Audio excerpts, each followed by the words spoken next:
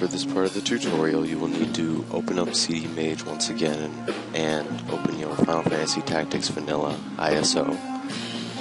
Once this is open in CD Mage, you're going to want to go back into the event folder and you're going to want to extract the Attack.out file once again to somewhere such as your desktop.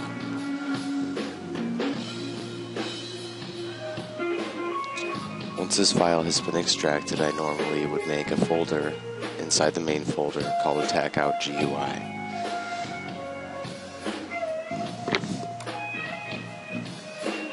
Once this folder has been made, I would then extract the contents of the Attack.out GUI download that is found on the main page of Final Fantasy Tactics. Once this is complete, I would also drag the Attack.out file into the same folder. Once this is in the folder, you can go ahead and open up the Attack.out editor. You can see 000 and 001. These are going to be what we would be changing since they affect the first event in the game. So in these, we will change the map, both of them, to Tutorial 1. Once that is finished, you can go ahead and hit save, and we are done with the Attack.out portion of this tutorial. Once you have completed the Attack.out portion, you want to open Final Fantasy Tactics Patcher, which is also found on the main page of Final Fantasy Tactics. Once you have this open, you will want to go to PSX and open Patched ISO. You would then go to the ENTD tab and go to 100, beginning of the game inside Orbital. I'm going to go ahead and replace every unit except for Ramza with nothing at all. We don't need anybody else besides Ramza for this basic event, and this is the easiest way to achieve this. I'm also going to change Ramza to Unit 1 as well as his sprite set name just because it's what I'm most familiar with. I'm going to flag always present so that we don't have to do anything to call Ramza into the event. Also, we're going to go back to Easy Event, look at the maps. We're going to pull up Tutorial Map 1 so that we can see where we're going to want Ramza to stand at.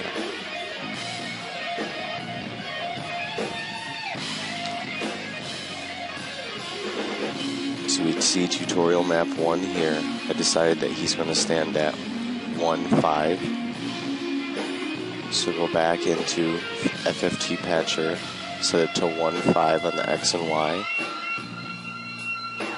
Jobs don't really matter. Initial direction would be east. And then you click on PSX and patch ISO. Once we've finished this, it's finally time to start on the event. So go back into Easy Event, open up Urbone Prayers we did in the first video. This time you're going to want to select everything besides the offset at the very top and the 2 lines below it and delete that. Now the camera angle that I inserted here, I happen to know, is used in the tutorial level itself. What I'm also going to do is open up this page, which contains Kokojo's event editing tutorial, since I use this for every new event I make to set up camera angles, as well as it being a great setup for any new event. So I'm going to go ahead and replace the camera angles from that tutorial with the one that I picked out for the event we will be creating, and I will go deeper into detail with cameras later on in the tutorial. I'm also going to change the time to 1 and then 128 on both of the camera angles.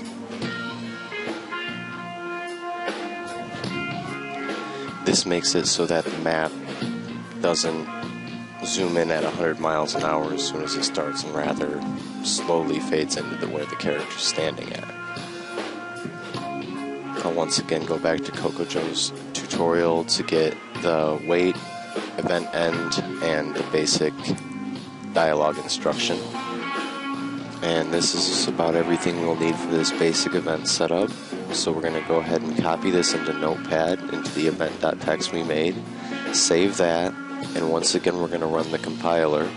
Once you see that the test.evt has been updated, you go back into CD Mage as we did before, load up your vanilla ISO, go back into the event folder once again, and this time we are going to import once again the test.evt.